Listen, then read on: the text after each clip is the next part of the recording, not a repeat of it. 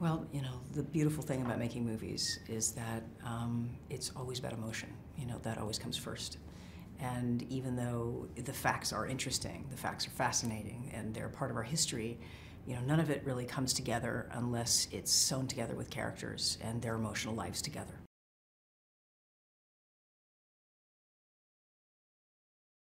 She's this crazy ball of contradictions. She's somebody who is very measured and can be very tough and very to the point and kind of brutal in her analysis, and yet she's incredibly warm, and you really feel that through all of these years of spending all of this time with Mohamedou, obviously, you know, pleading his case and defending him and spending years and years and years really just sitting in his cell with him while, you know, on the elliptical or watching television, that she really came to love him.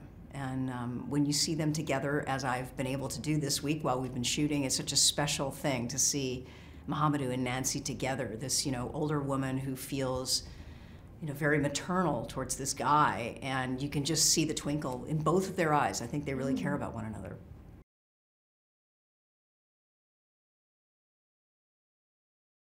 Mohamedou and Mohamedou's story has a lot to teach us about humility, about humanity, I think, but also about forgiveness and about the human spirit. You know, he's somebody who has lived a life that none of us could imagine, survived a cruelty that we could never imagine, ripped out of his home, abducted from his home, and taken to a prison, and many prisons, tortured, feeling like he probably would never leave there.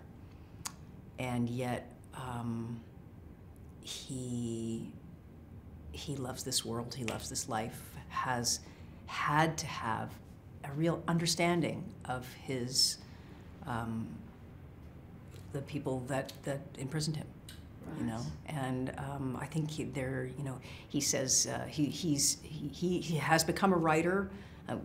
In some ways, his path was open to him. What this experience, this terrible, terrifying experience, in some ways revealed to him who he really was. And he really is a writer, something that maybe he didn't know before. I think he thought he was, you know, a technical guy who did computers. I mean, and here he is, a guy who ended up being a writer, and, you know, not just about his journey, but also poetry, and also a kind of psychological path. I think that he's an amazing teacher about the human spirit.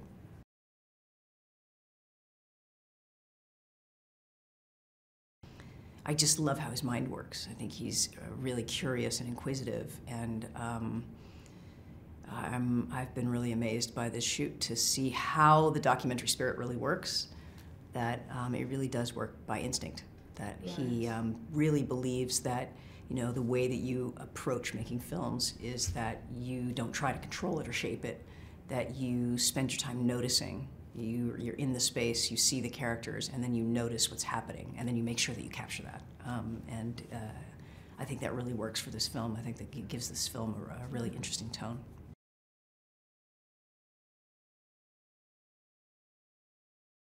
I think we really want to get it right. We want to be fair to all of the parties because, and I really believe in this, I think that the truest stories are the ones where there just aren't any bad guys, you know, where it's just human beings that come together and they're trying to do the best that they can, but they're guided by fear. And I think if there is a lesson in this story, is that, you know, that impulse, that fear impulse is so strong. And unfortunately, in the era of Guantánamo, in the era of 9/11, it took over the American psyche. We were making decisions, we were making international foreign policy decisions by fear, instead of using the laws and the rules that we knew, that we held dear to.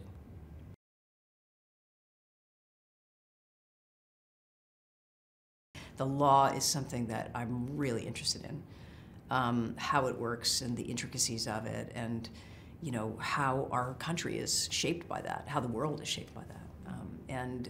If there was anything that made me believe in democracy and the rule of law, it's been making this film. I think this film really drives that home, that it's the most important thing that we have, and it's our humanity, really.